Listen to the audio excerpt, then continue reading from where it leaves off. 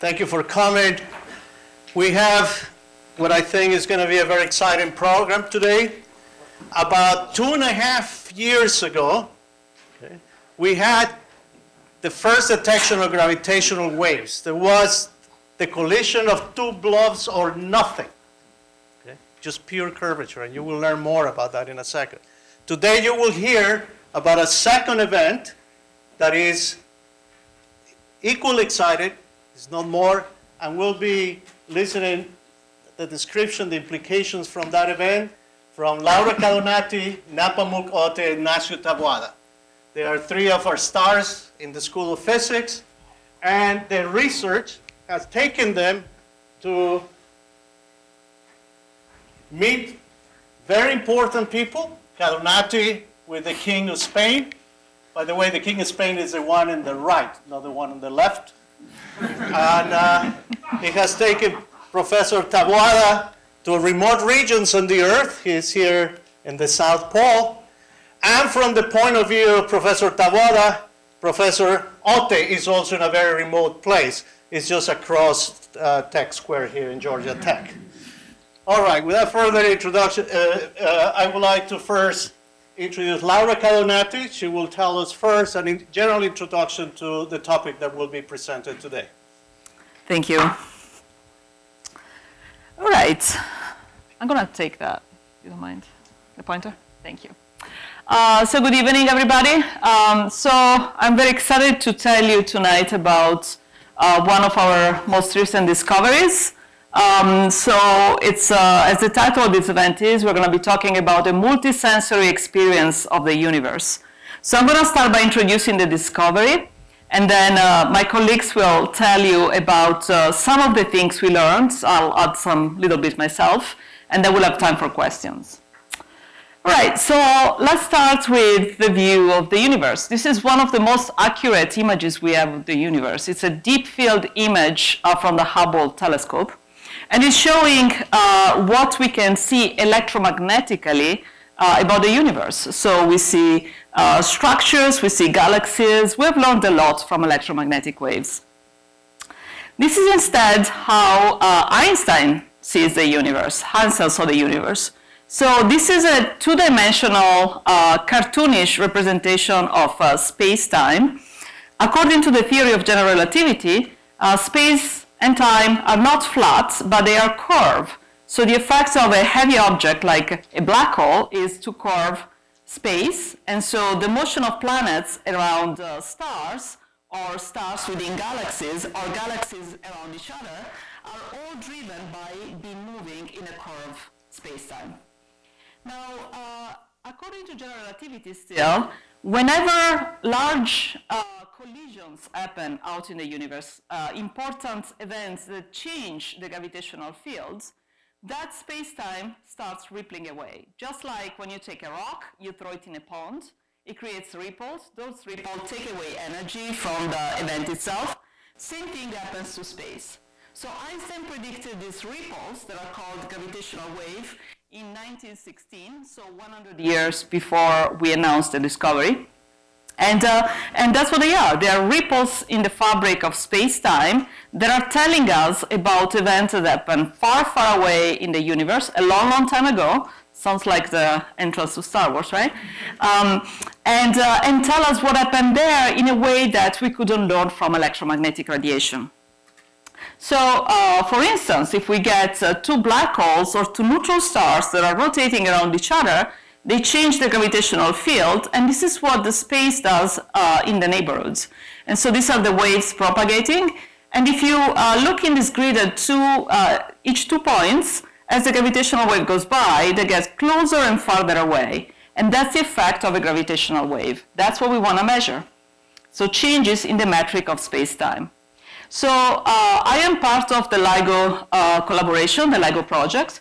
So LIGO uses interferometry to measure tiny, tiny changes in length that are due to the passage of gravitational waves. So this is an aerial picture of the LIGO detector in Hanford, Washington.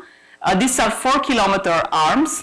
And the way, what we're trying to do is to measure relative changes in the length of these two arms due to the passage of a gravitational wave.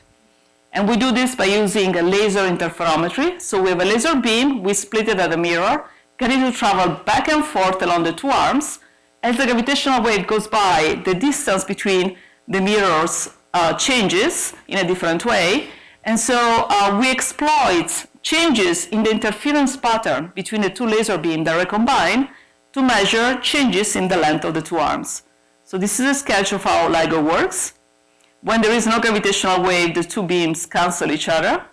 As the gravitational wave goes by, the interference pattern you will see here changes. And so a little bit of light comes through. And so that's what we monitor to test the passage of a gravitational wave. So these little flickers of light that are coming through. These are very, very small effects. We're going after changes in length that are 1,000th the size of a proton, of the nucleus of a nitrogen atom, so really tiny. This effect was considered by Einstein unmeasurable. When he first calculated how big gravitational wave can be, he kind of gave up on the possibility this could ever be measured. As Pablo said earlier, 2 years ago, exactly 2 days ago is the 2-year anniversary, we discovered gravitational waves that were produced when 1.3 billion years ago, two black holes that were 40 times the mass of the sun collided. They produced an enormous amount of energy, 50 times the luminosity of the visible universe, and the gravitational wave traveled to us and reached LIGO on September 14, 2015. So we talked about this a couple of years ago. It was an exciting moment because for the first time we could hear the sounds of the universe. We can take the signal from LIGO, plug it in a speaker and listen to it. And so we can hear the sound like this that 1.3 billion years ago these two black holes produced. So this is a very powerful new way to probe the universe. So this is at increased pitch. This is the final yelp of two black holes that collided 1.3 billion years ago. Okay, so this is our new sense that we have added in our experience of the universe. Now, that was with black holes. Now the new thing is that we have now discovered the collision of two neutron stars. Nepomuk is going to tell you more about what neutron stars are about. The only thing I'm going to tell you is that the neutron star is characteristic by having matter involved in the process. So it's not two blobs of nothing. There is lots of matter. And when there is matter, you also have production of radiation. So we have gravitational waves, but also visible infrared light, radio waves, gamma rays, and possibly there could be neutrinos as well. So for the first time, we have all these different messengers that can come, we can bring together to understand the source much better. And so this is the equivalent of turning on the audio on what was the silent movie of the universe. So what you see here is a no sound, it's a mute movie of the jungle. So you see a lot of the things that are going on in there. If you turn on the sound to your movie, then you hear, there are more things. You find out there are actually animals hidden in there. There are birds. There is a huge amount of power here that's producing that waterfall. You can infer all of this from what you hear, and sometimes you get surprises like this one. Here it comes, right? So this is what we're doing in a way. We have our new sounds on our movie of the universe, and that's what we're gonna use to learn all the things that we're gonna be telling you about. So here's our event. This is what our data look like. On August 17, 2017, the two LIGO detectors and our Virgo detector, our partner Virgo, were acquiring data, and this is what the noise normally looks like. But over the course of about a minute, we could see a signal building up, this little trace. This is the chirp. Listen very carefully.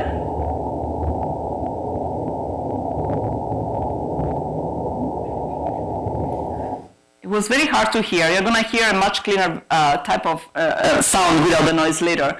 But this trace here, this is what we were expecting to see from the collision of two neutron stars. It's a much longer signal than what we have for the black holes. It lasts minutes and not just fraction of a second. And the details of this waveform tell us about the details of what happens at the two neutron stars merge.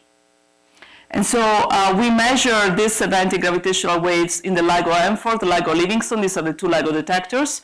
This is the Italian detector Virgo. And then we gave the information to all sorts of observatories, electromagnetic observatory all around the world. And we have all this plethora of information that is coming from multi-wavelength observation of electromagnetic waves and the gravitational waves. And so now we can tell a story of a collision that took place 135 million years ago in the Hydra constellation in the southern hemisphere, just about the time dinosaurs were roaming Earth. And we have the story of these two neutron stars that merged, produced gravitational wave, produced jets of light, produced radioactive explosion, radioactive reaction in the surrounding, and we could measure the afterglow of it. And so my colleagues are now going to start telling you about some of the things we learned, bringing all of this information together in telling the full story of this binary neutron-star merger. So next, we're going to hear from Nepo Mukohte about cosmic alchemy.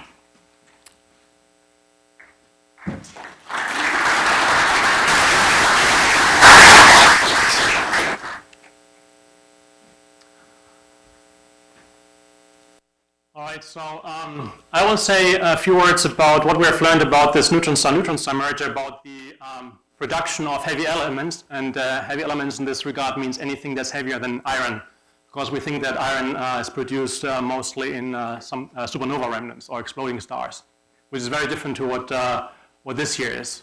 Okay, but before I go down into the nitty-gritty, I would like to say a few words about what a neutron star actually is, because it's quite an extraordinary object that you find plentiful in space. So these are objects that you are hopefully all familiar with. This is the sun, and in astronomy we use the sun as a unit mass. So we specify masses in terms of solar masses. If you say one solar mass means the mass of the sun. So neutron stars have masses that range between 1.5 and 2 solar masses. Okay, but the size of a neutron star is very, very different to that of our sun. Down here, this little blob here, this is Earth in comparison to the sun. A neutron star is actually much, much smaller than Earth. This here shows a picture having the neutron star in scale to Manhattan, which is here. So it's a very compact object, just 15 miles in diameter. But there's something very fundamentally wrong with this picture, and I would like to point that out. If you bring a neutron star that close to Earth, what's going to happen is that the Earth gets sucked onto the neutron stars immediately. Remember, this is 2 solar masses, and the gravitational force exerted by the neutron star onto Earth and everything that's on it are tremendous. So what's going to happen with you getting sucked onto neutron stars, you disintegrate into your nuclear components, right? Into your nuclei, protons, neutrons, and you will live on a very thin crust on this neutron star, which consists of heavy nuclei, electrons, neutrons, and so on. If you would be able to dig deeper into the neutron star, it would get even weirder, and you would only see neutrons, and depending on how the equation of state is of matter under these very extreme conditions, we don't have a very good idea on how the equation of state looks like. It might even be that neutrons even can't withstand the extreme conditions inside that star and disintegrate into their constituents, which are quarks and gluons. All right. So much about an introduction into what neutron stars is, and let's go back to the actual merger that was seen by LIGO, the merger of 2 neutron stars. So this is a very violent process as the 2 neutron stars, which again, remember, this is just 15 miles in diameter. We're talking a very compact small region where you have now about 3 to 4 solar masses spiraling into each other. So as this process takes place, you have mass ripping off one neutron star and the other, and which gets then ejected into the immediate vicinity of the 2 objects. Okay, this is a very quick process, happens within a fraction of a second, and after it's all over, you end up with a black hole in the center, and a very small fraction, we're talking about 5% solar masses, so 0.05 solar masses, in a torus living around that black hole. This is a very extreme environment too. This is very dense, first of all. If you would take a milk jug and fill it with the matter that's surrounding that black hole, it would have the mass of, it would weigh about 10 million pounds. So it's a very heavy milk jug that you have. That's very dense matter. Not only that, it's rotating very quickly. We believe this, the matter rotates around that black hole with a velocity of 20% the speed of light. Okay? And the third ingredient that you need in order to produce heavy elements, we also find here, is that it's very, very hot. We're talking temperatures of billions of degrees. It doesn't matter whether you use Kelvin, centigrade, or Fahrenheit. Right? It's very, very hot. You don't want to put your toes in there. But thinking of alchemy, this is exactly what you need, right? You need a big pot that's bubbling and it's very hot if you want to produce matter, heavy elements. And that's what's happening here in the process that we physicists call rapid neutron capture. So what is that? So imagine you're an iron atom, or iron nuclei, I should say, that is sitting in this torus. And it gets bombarded with hundreds of neutrons per second. So some of those neutrons actually make it into this nuclei, and the nucleus grows. Okay, so it has more neutrons than usual, and some of those neutrons decay into protons. Remember that elements, the characteristics of an element go by the number of protons that you have in it, right? So you change the element. You go from iron to something heavier. Okay, and this is the process that was long believed to take place in neutron star mergers. Okay, and now for the very first time, we actually have experimental evidence that is what's taking place. And I will now talk you through the pieces of evidence that we have that actually takes place. All right, so the gravitational wave observation by LIGO, there's this chirp that Laura showed in the previous presentation, tells us two things. The mere detection gives us a good idea on how often these mergers take place, which is very important if you want to understand how important these neutron star mergers are in producing the heavy elements that we see all around us. Okay? The second ingredient that we get from the gravitational wave observation is the characteristics of this binary system. We get the masses of the neutron stars, we get the velocities, their spins. All these are very crucial information that you need to feed into an actual simulation that simulates in a computer with millions of CPU hours the ripping apart of the neutron stars, the heating of the corona around the black hole, the rapid nuclear capture process, the production of heavy elements, and then the outflow of the mass going away from the neutron star. Okay? And as it turns out, if you walk through that process, that not only have you significant production of heavy elements in this process, okay, it also turns out that most likely neutron star mergers are the dominant process in the universe to produce heavy elements. All right, now as we all have a little bit of heavy elements in us, all that went through binary neutron star mergers, which is pretty fascinating. All right, but as an experimentalist, if someone comes to me and tells me, yeah, if we do our model simulations, this is what we get out, you don't believe it. All right, you want experimental evidence that that's actually what's taking place. How do you do that? Now, you have to remember that this is a very violent and hot soup here, and everything that's hot and a lot of mass produces radiation, electromagnetic radiation that you can pick up with a telescope, for instance, on Earth. And that's actually what has happened. So LIGO sends out alert very quickly, very fast, almost immediately after they see an event. And a lot of telescopes turn their instruments onto the region where LIGO says that's where we see something coming from. Okay? And this shows you two pictures taken with the same telescope, or actually I think different telescopes, but the same object. So this is the host galaxy where the neutron star merger happened. And this little blob here, this is emission coming from the neutron star merger. Okay? And this is very far distant away from Earth. So that there's enough light produced in that process that reaches down to Earth is also another fascinating fun fact. Okay, so what do you learn from these two images here? And there have been plenty of more images taken over a long period of time. You see that the blob here is brighter than it is here, and this one here is more bluish, and this one is more reddish. Okay, you can take a more detailed look at this, and this is what's shown here. This shows the spectrum, that's what we call it, the intensity coming from this blob in the universe as a function of wavelengths. This is 400 nanometers, 500 nanometers. This is where the sun mostly radiates its power from. Okay, this shows it 1.4 days after the merger happened, and this shows it 2.4 days after the merger happened. And you see, the spectra look very, very different from one day to the other. Okay, and this is exactly what modelers can predict. Okay, so they can predict what spectra should you see with a telescope if you point your instrument there. Okay, and what the modelers actually do is they take this observation and they tune their models until they get a match to the observational data. Okay, and from the tuned parameters, they can infer information about what the system is.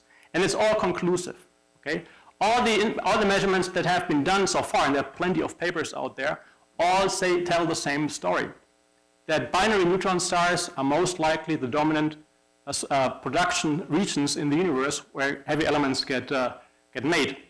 Okay, so I could stop here, but this is a pretty boring one. I will take one piece out of this modeling process, which is this production of the heavy elements, and showing a little movie over time how the elements are produced. And this one is shown on this slide here. Before I show the movie, let me explain what is shown here. This here shows the abundance of elements, meaning the fraction of elements. The redder, the more abundant, and the bluish, the less abundant. And you only see this blob down here because this shows at the very start of the simulation the matter that we have in the torus around the black hole. Okay, so you have to understand the x-axis too, the y and x-axis. The y-axis here shows number of protons that you have in a nucleus. Iron has 27, I believe. So iron nuclei are somewhere up here, and all these here are lighter elements. And this here gives you the number of neutrons that you have in a nucleus. Okay. So what I'm showing you now is how this changes as time evolves and what's happening in this cloud around the black hole. One thing that you should pay attention to, which I point out, up here is time. It goes very, very slowly at first, and then it goes up faster. This is the temperature that you have in the torus, and here you see the gigakelvin, which means billions of degrees. And this is the density. This is 4 times 10 to 7 grams per cubic centimeter. This is 4 times 10 to 7, which is 40 million times heavier than milk. Denser, 40 million times denser than milk. All right, now let's see how this, and this is density in the cloud surrounding the black hole. So now let's see how this changes when I start the simulation here. All right, you see this blob going up, and then it's stuck here, and this is because you have a lot of light also around. That's a competing process to neutron capture. You create a heavy nucleus, and as a photon coming breaks up the nucleus, again going to a smaller one. But as the cloud cools down, and this is now 2 gigakelvin, photodisintegration is not a dominant process anymore, and fast neutron capture takes over until you are at very small, low temperatures, and the material is so dense that neutron capture is not the dominant process anymore. And then these neutron-heavy nuclei decay with beta decay onto this valley here, which is called the valley of stability. And this is then what we see in abundances arriving in being around us in our solar system. All right, so this is a simulation that was done by a postdoc in Colombia, who I sent an email 2 days ago. And he has taken in this simulation all the input parameters that LIGO provided and the information that we get from the optical observations. All right, so this is the end of my talk. There's only one thing I would like to you take away at home. Don't try this at home.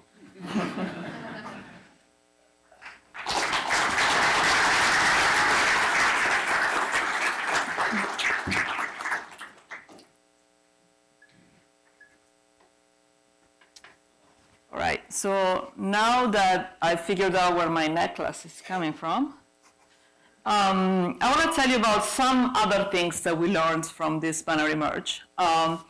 So from the collision of the two neutron stars and from knowing where this object was located, we have gained a new way to measure not only the scale, but also the rate of expansion of the universe. So that's the one thing I want to tell you about now. So what we know now is that the universe is expanding, and the speed of expansion of the universe increases the farther away the universe is. So the Hubble constant is this scale for the rate of expansion of the universe. That's what we want to measure. That's what's going to tell us. It's the ratio between the distance and the velocity, and that's what's going to tell us how fast the universe is expanding. Now, there is a problem, however, in measuring this parameter using what's called the cosmic distance ladder. So to estimate this parameter, we can use information from the nearby universe by using these variable stars called the Cepheids, or type 1 supernovae, which are known as standard candle, and looking at how the redshift of the light changes as a function of the distance, we can extrapolate in calculating the Hubble constant. Other measurements have been done that instead start from the cosmic microwave backgrounds and from the outside, from measurements in the faraway universe, try to infer what's happening to the rate of expansion of the universe.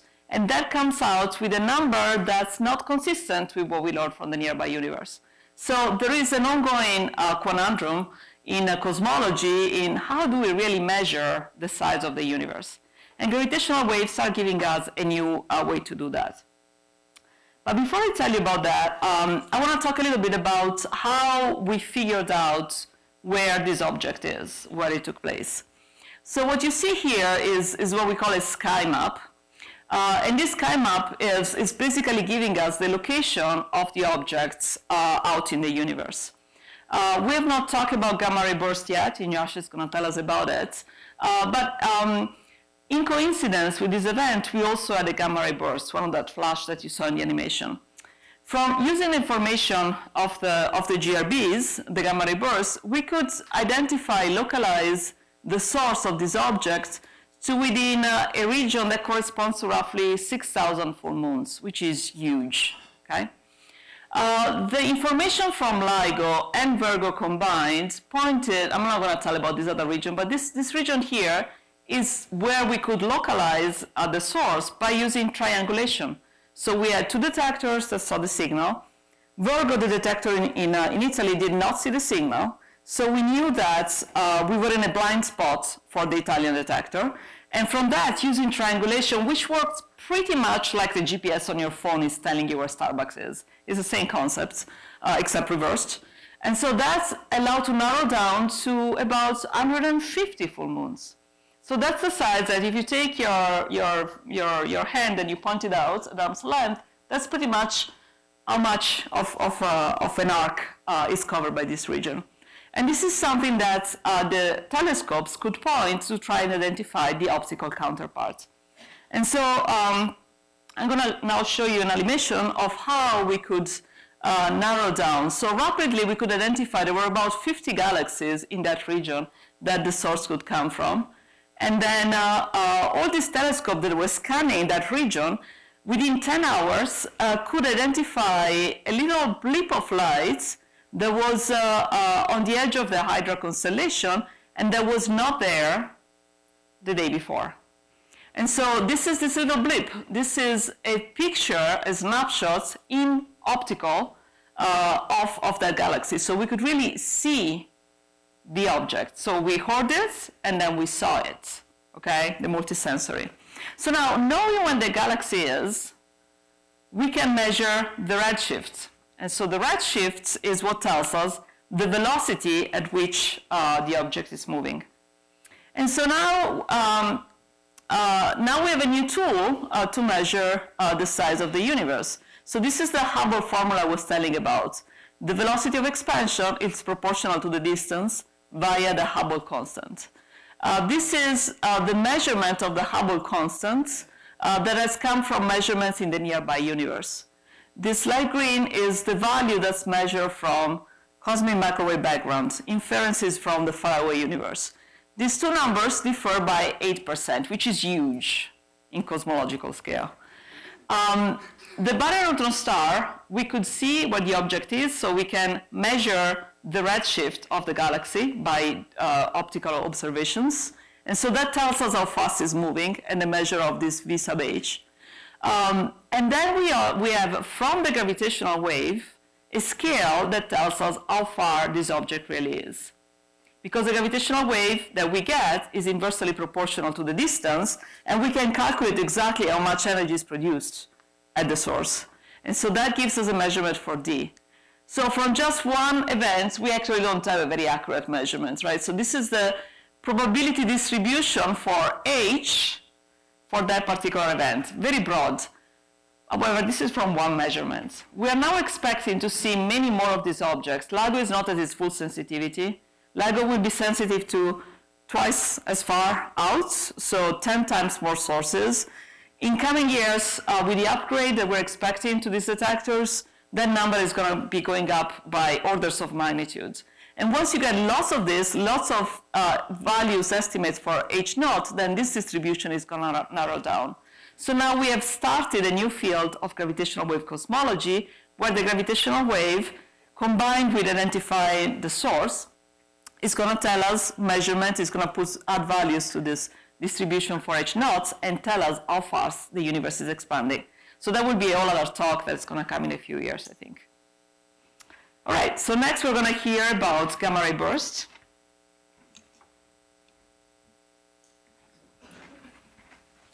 So this is a very interesting serendipitous discovery that was done by actually monitoring for testing of nuclear weapons on the surface of the Earth. There's a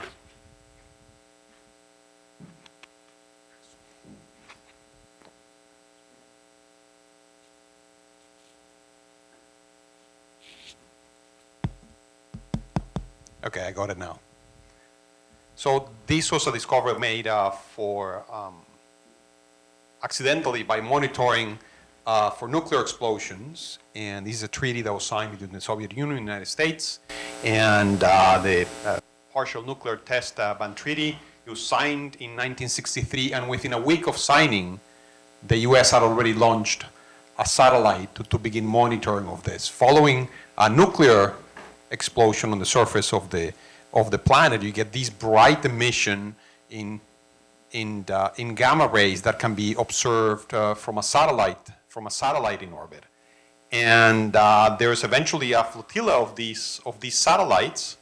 And in 1967, they found a bright gamma ray burst that they could immediately tell that it was not coming from the surface of the planet. And not only that, the time profile of how the gamma rays arrived was inconsistent with a nuclear explosion. Because one of the things this system could also do was testing of nuclear weapons in space. So right away they knew this was of astrophysical origin. These things are called gamma ray bursts, and people did not have a clue what they were. It was eventually published in 1973 when the people working on this system had actually the time to spend doing the publication. And with current satellites, and there are multiple of them that are able to detect gamma ray bursts from Earth orbit, about one per day is observed. Now, what are they? What are they? And so one of the first clues about what they are came from the identification of many by the BATSI instrument in the Compton Gamma Ray Observatory. That was a gamma ray observatory that flew in the 90s. It has been now superseded by the Fermi Observatory that is in orbit right now. But if you look at the sky there, it covers the entire sky, and you see that the location of gamma ray bursts, there are almost 3,000 there observed by BATSI. The location of them is uniform in the sky. In any single direction, we have equal probability of finding a gamma ray burst occurring at a given time.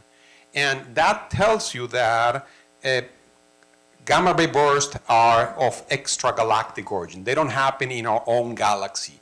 So knowing that something happens in our own galaxy is really, really easy. If you step outside in a clear night, not in Atlanta because we have a lot of light pollution, but in the countryside, you look up and you see the Milky Way. And the Milky Way is this line that crosses the sky from one side to the other. You see it especially in summer. And then you have a picture there of, now all the sky and how the Milky Way is. The part that you see shining in the Milky Way, well, that's where the stars are. That's where the gas is. So if gamma ray bursts were to happen in our own galaxy, we would also expect them to be in the same place as the Milky Way. But that's not what we see. So that was the first clue. And this is very interesting because it implies that whatever is producing these gamma rays is extremely powerful so that we can see it over gigantic distances at Earth. There are actually two types of gamma ray bursts. There's the short one and the long one, and they're classified similarly by how long they last as observed at Earth. So here's a plot made also with that instrument BATSI, the same number of bursts that you have, many hundreds of bursts there, and you see that, you have two peaks. You have a short peak and you have a long peak. So I'm going to be interested only in the short ones, but both of them are known to be located isotropically in the universe. Both of them have extragalactic origin. Another clue that came for the origin of short gamma ray burst was taking pictures of galaxies where the gamma ray burst happened. So what we would have is a satellite, for example, the BATSI instrument on the Compton Gamma Ray Observatory, or later Swift Observatory that is also able to observe gamma ray bursts, and then they tell the best location that they can provide to ground instruments, ground telescopes, and then the telescopes rapidly point in that direction, and they try to see the fading afterglow with visible light, the one that we are sensitive to, and try to find that afterglow. Once you find that afterglow, then you say, oh, is there a galaxy that is right next to that point or on top of that point? And then you can measure, using the distance ladder that Laura was discussing, you can measure the distance to that specific galaxy, and then you can look at the location of the gamma ray burst with respect to that galaxy. And this picture that you see here is for a specific short gamma ray burst that happened in May of 2005, and the circle is the location of where the gamma ray burst happened, the short gamma ray burst happened, and the stuff in black is that specific galaxy, and this is a galaxy that is 3 billion light years away, 3.6 billion light years away. It's extremely far away, and that again tells you about the extreme power of these gamma ray bursts. And see that the gamma ray burst is not happening right on top of the galaxy, it's a little bit of offset. And actually every time that they managed to identify one of these galaxies and they had a short gamma ray burst, it never happened on top of the galaxy, it happened always a little bit off. So why does that happen? Why is that way? And that is because neutron stars are not regular stars. What you're seeing there in the image of the galaxy, the part that is black, is regular stars and gas shining. That's where the stars are. But neutron stars are born in supernova explosions, and when a star explodes, the remains of the star, which is the neutron star, gets kicked in one direction, and it gets kicked hard enough that it can escape the galaxy, to be relatively far. So you expect to find the short gamma ray bursts, because they are originating from neutron stars, you expect to find them on the outskirts of galaxies more often than regular stars. So this was the first clue that short gamma ray bursts were the thing that are actually driving the neutron stars were actually the thing driving short gamma ray bursts. There's another thing I wanted to tell you about, that is, if you look at all the gamma ray bursts, all the gamma rays that we get from a short gamma ray burst at Earth, and you calculate how much energy that thing should be producing to account for the observation, the most naive calculation results in that you need hundreds of solar masses being converted into gamma rays. And initially we said that a solar mass is the unit of mass scale in astronomy, and courtesy of E equal mc squared, all that mass can be converted into energy, into gamma rays. And hundreds of solar masses into gamma rays is a quantity that no astronomer knows how to produce. There's no known mechanism for producing that amount of gamma rays. A solution to that was to add jets. You have an explosion, and then you produce gamma rays only along the jet. So it's not that it's producing equal amounts of energy in all directions, but it's only producing energy along a jet. And when you're looking down the jet of the short gamma ray burst is that you see it. So that one a day that I say that satellites observe is actually only a tiny fraction of all these gamma ray bursts that happen in the universe. They're only those that where we happen to be looking down the jet.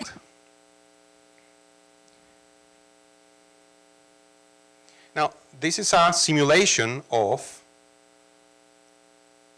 short gamma ray burst. You get the two neutron stars, and they spiral around each other, and they radiate gravitational waves, and because they're radiating gravitational waves, they lose mechanical energy, and they get closer and closer and closer to each other. They eventually merge, and after the merger, then you get these torus that so fast you cannot see it here, and you get the jets emitted along the axis of rotation, the rotation of the star. Let me repeat it. And it is in these jets that are along the axis of rotation of the system that you can possibly see gamma rays.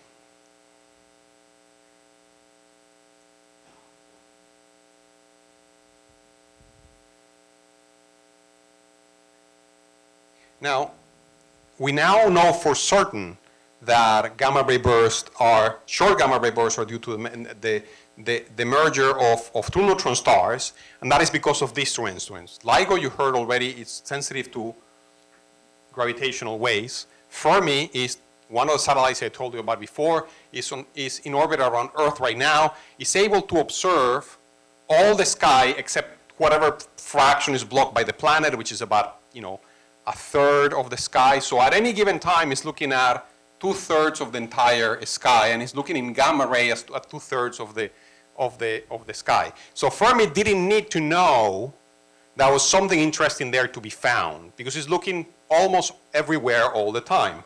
And this is the data from LIGO and from Fermi satellite at the same time. And you're going to see that as after the gravitational wave, you get the signal in gamma rays. That delay is only, I think, 1.5 seconds. And it's precisely the sort of delay that you expect for a short gamma ray burst producing initially gravitational waves, and then in the jet when the gamma rays are produced, that you see that bright flash in gamma rays. So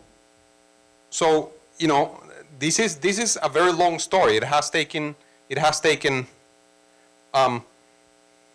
several decades to identify the origin of these gamma ray bursts. And it's very interesting that this specific one that was observed last August was actually a little bit off axis. The jet was not pointing right at us, it was a little bit off. And one of the things, to bring back the idea of multisensory is what happens if we actually manage to see one straight down the barrel. And because LIGO is going to be more sensitive, I'm going to see more gamma ray bursts in the future. Once in a while, we'll manage to get one that is like head on. And in that case, it may be that along with the gamma rays, we're producing neutrinos that we will to detect with the instrument I'm involved in, which is the neutrino telescope that Pablo mentioned, that operates at the South Pole. And then with that, I will finish. Thank you very much.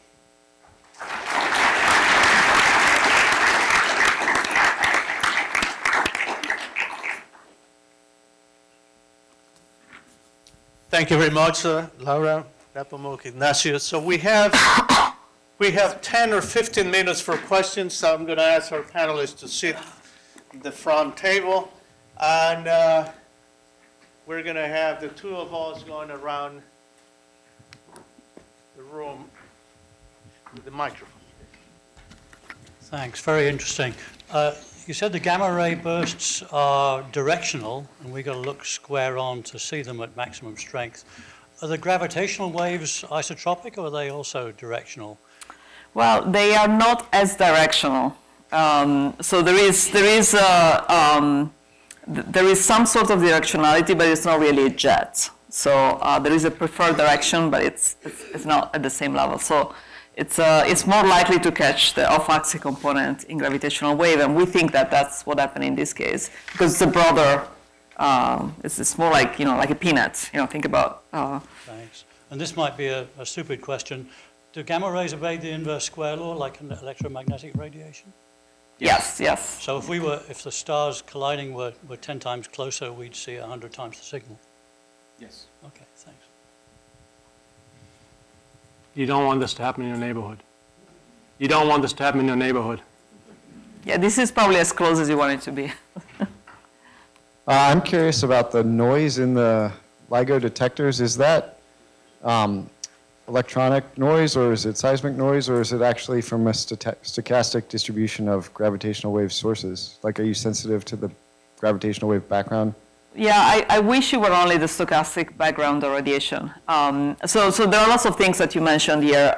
So we do expect there to be a stochastic background of gravitational waves from all those old mergers and collision of black holes and neutron stars and supernova. So we are really picturing the universe not being as flat, but kind of wiggling from all these past events. So that's the stochastic background that is out there. But that's a much weaker signal than the sensitivity, the noise of the detector itself. So the noise in a detector like LIGO has different components, and depending on the frequency, the source is going to be different. So the seismic noise is dominating at low frequency. We have noise due to the thermal motion of the atoms in the suspensions or on the surface of the mirror, and that's in the middle frequency range. And then we have what's called the shot noise, which is a form of quantum noise that comes from having individual photons hitting the photodiode, and that's what's dominating the high frequency. So the sensitivity of LIGO is determined by these noise sources. And when we say we want to increase the sensitivity of LIGO, it means that we are targeting these noise sources separately. So by improving the suspensions, the material that coats the mirror, and increasing the power that's in the detector itself. And that's the way we're going to lower the sensitivity. So increase the sensitivity or lower the noise. On the jets that are being emitted, have you been able to determine the divergence angles to determine how many we're likely to see based on distance? You want to take that? I think that's very uncertain. We're talking about on the scale of maybe 5 degrees, but it might be smaller. But that is definitely subject of research. It's not conclusive. This might be a naive question, but I know that gravitational waves are supposed to be analogous to electromagnetic waves. Is the energy just stored in the frequency of the wave or the amplitude or both? So it's we measure the amplitudes of the wave. So yeah, I mean, of course, there's we look at it in frequency domain, but it's the amplitudes of the signal that's storing the energy. Does that make sense? Fascinating talk. I loved it. All of it. Thank you. You mentioned with the binary star merger, it's like throwing a pebble in a pond and you get a series of ripples. If that happens with a merger and you detected one wave, wouldn't you then expect to find another one and then another one? Right. So actually, the gravitational wave has been there all along. Now, what changes over time is that the two neutron stars get closer, and as they get closer, they spin faster, they rotate faster around each other. And so the frequency of this rotation is related to the frequency of the gravitational wave. And so we only start getting sensitive to the wave as it enters our sensitive band. So once the frequency gets to be above 10, 20 hertz, then we start seeing the signal. The wave was there before, but a much lower frequency. And the peak, what you hear is that chirp, and so close that they merge. And now, depending on how big those objects are, they can get closer. So the black holes don't get as close as the neutron stars do. For the neutron star, they get closer, and so we get more frequencies, more cycles, and it goes to higher frequency. And so, in fact, from that is how we can infer what were the masses of the neutron stars or the black holes. It's really about how many cycles do we get in the sensitivity band for our detector, which is between 10, 20 hertz and a kilohertz, roughly, which is the audio band. That's why we can listen to it. So with the GRBs, why exactly are the gamma rays only directed in one direction rather than in all directions?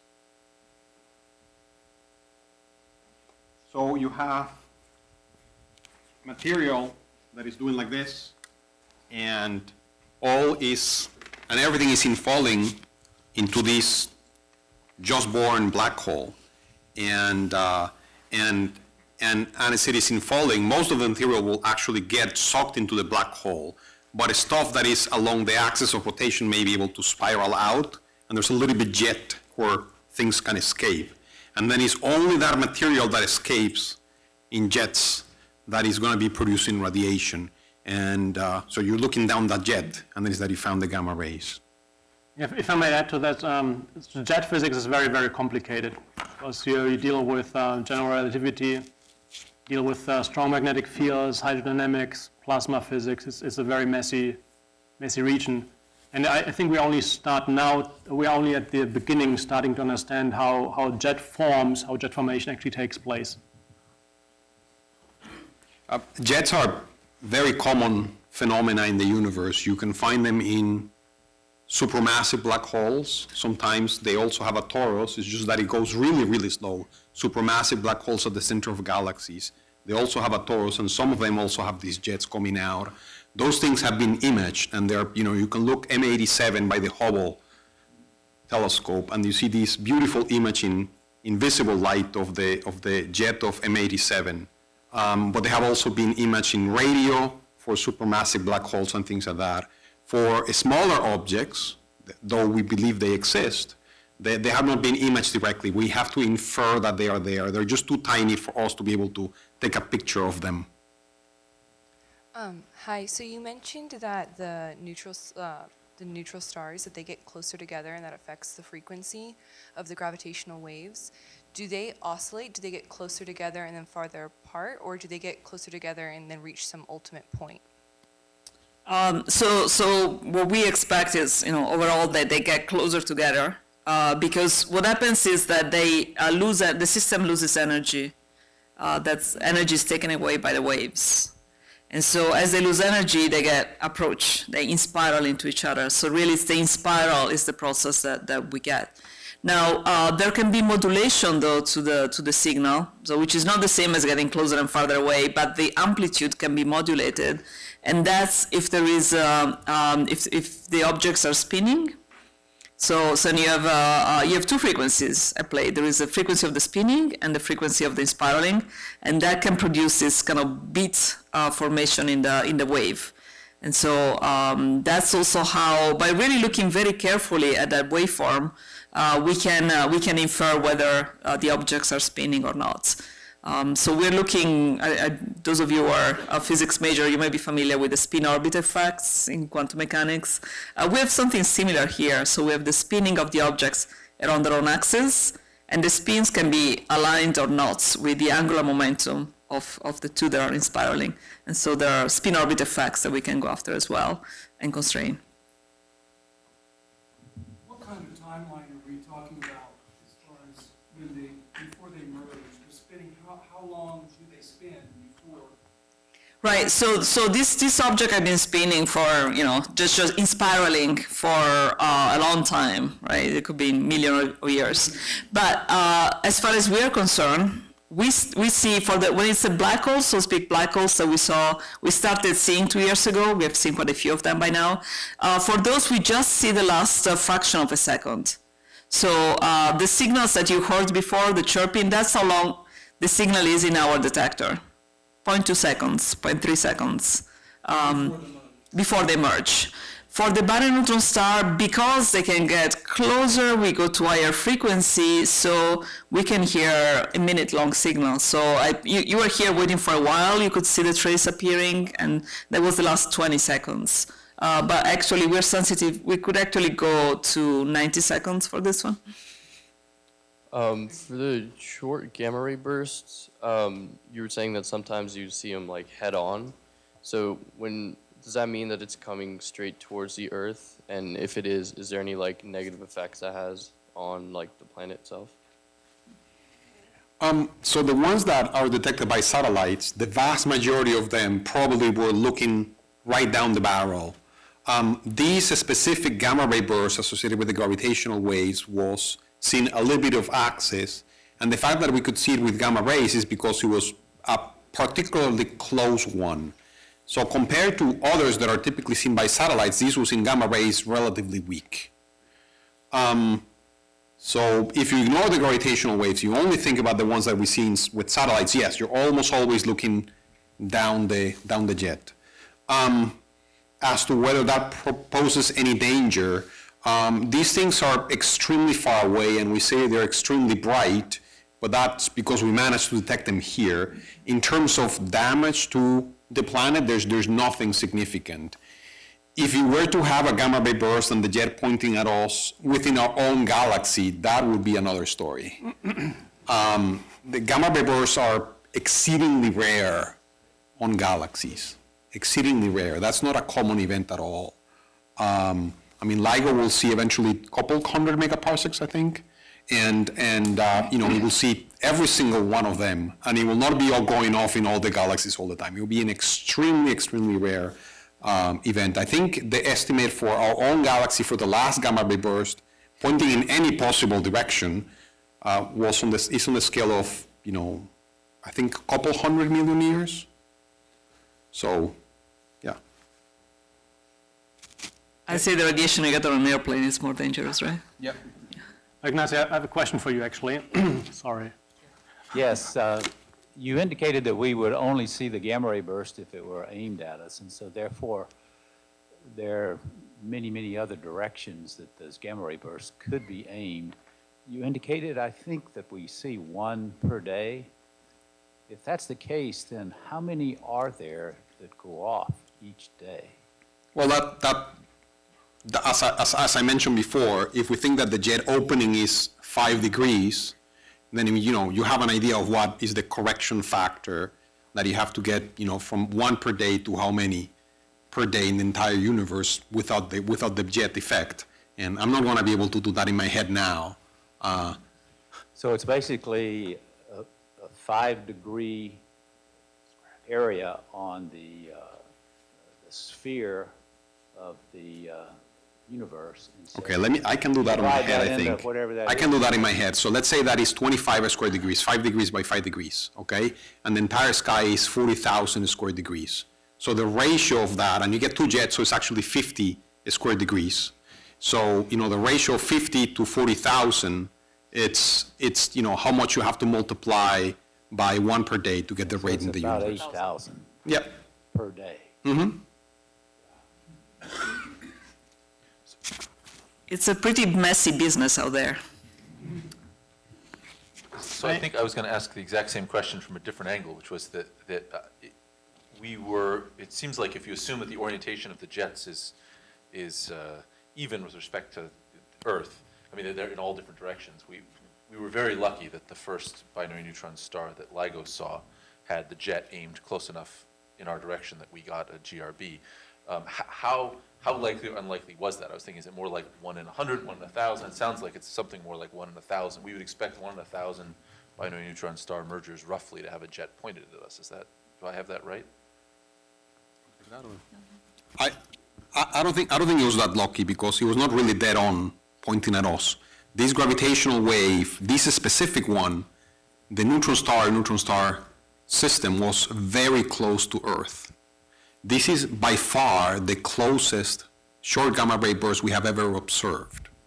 And the fact that we managed to see it with gamma rays is because it was a bit of access, not a lot, a bit of access, but it is so close that we can steal some of the gamma rays.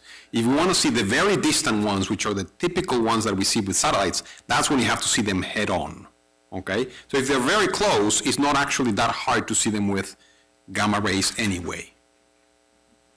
Well, one question I have for you, Ignacio, maybe you remember that. Did Fermi trigger on this gamma ray burst on its own, or did they have to look in the data and look back and search for the signal? These gamma rays, so let me go back to that slide that I had shown. I had shown the information from LIGO, and it had the chirp, the whoop, and it also had the beep from gamma rays, and one happened 1.5 seconds after the other. As I said, Fermi is looking at 2/3 of the sky all the time on its own, and it found the GRB on its own. Nobody had to tell it, go look at it. It was at the same time LIGO said, oh, we found something, and at the same time, Fermi, because they have the automated system, that said, oh, we have a GRB, and you probably know the story better of how they were mixed. Yeah, so the Fermi trigger, so they have a much more automatized system than we do. We're kind of newbies at sending out triggers fast. So that trigger came first, but it was actually not a particularly interesting trigger. So it's not the kind of GRBs that people would have dropped everything to go after. What we saw was in our online analysis, we saw the binary neutron star, and we had just received the automatic circular that said there was a GRB within less than 2 seconds, second and a half. And so it was just bringing the two together. We immediately alerted everybody else, but it still took about 40 minutes. So there are 40 minutes of things we don't know. Actually, there are 10 hours of the story that we don't know. So we could piece together that nice movie that we saw. That's by piecing together the whole story all the way out to the what's called the kilonovas, so the alchemy that took place afterwards. But we still don't know what happened in those first 10 hours. And so the challenge is going to be to shrinking things. And we have all sorts of agreements and things going on with the GRB detectors. Now, Integral is another satellite. They are not trigger on that specifically. They went back and reanalyzed it. They went back in the archive data and found a weaker signal because, again, they were looking even farther under the flashlight beam. So. I was just always wondering whether the gravitational waves are directional or not. What are they shape when they start expanding? The shape of the bubble of the gravitational wave. So it's not it's not spherical. It's there is some. It's again, I'm picturing more like a peanut type shape, right? Yes. Which is actually the antenna pattern as well, but never mind. There is some form of beaming, but it really goes with the, and that's because the gravitational wave is proportional to the quadruple moments of the source itself. So it's really, there is some preferred direction, which is perpendicular as well to the plane of the orbit, but it's not jets. Right. Because it affects the time itself too.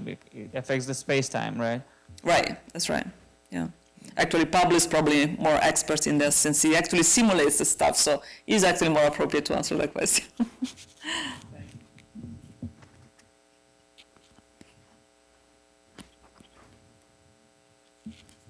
So maybe I'm missing something here, but the gravitational waves are covering a greater volume of space that we can detect than the gamma ray bursts. The gamma ray bursts, we think there are probably maybe 8,000 a day because we're only detecting the on-axis ones. Why aren't we detecting more out of LIGO? Because some of these things are too far away for LIGO to see, right? So this one is 40 megaparsec, is 135 million light years away. Most of these 1,000 signal per day, so the one per day that are detected, are coming from billion years away. And so they're much farther away. And the thing is that the gravitational wave is such a small effect that we are only sensitive to our nearby region of the universe. And so the fortuitous thing is that one of these things happened so close that we could see the binary neutron star. Now we need to improve our sensitivity to look even farther out. And so we expect there are a bunch more farther out, but we're getting there. So this is the first time we got close, and we got one this close. And that was fortuitous because there aren't that many gamma rays either. They are so close. Thanks. All right, we have time for one more question. Who wants to take it? Oh, all the way there.